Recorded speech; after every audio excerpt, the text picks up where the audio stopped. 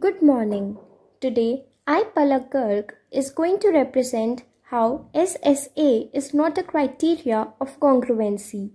So, let us consider a triangle ABC.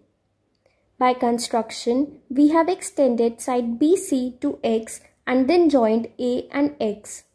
It is given that AB is equals to AC. That means the triangle is isosceles. Now, let us consider triangle ABX and ACX. So, AB is equals to AC, that is given. AX is equals to AX, that is common. And angle AXB is equals to angle AXC, that is also common. So, triangle ABX is congruent to triangle ACX by SSA. Now, we have proved both the triangles congruent by SSA, yet it is not a criteria of congruency. This is because when we separate both of these triangles, we'll observe that they are not of same shape and size. Hence, SSA is not a criteria of congruency. Thank you.